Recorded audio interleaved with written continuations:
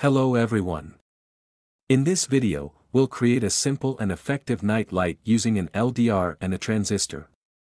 This project automatically turns the light on in the dark and off in the light, making it energy efficient and practical. We'll use basic components: an LDR to sense light, a transistor to control the circuit, resistors to adjust current, and an LED or bulb for output.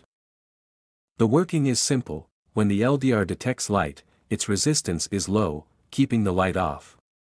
In darkness, the resistance increases, activating the transistor to turn the light on. Let's see it in action. When we simulate darkness by blocking light, the LED automatically turns on. As soon as the light returns, the LED turns off.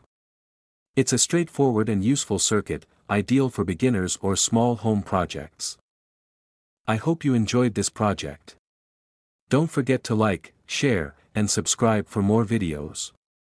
Drop your thoughts and questions in the comments. Thanks for watching, and see you next time.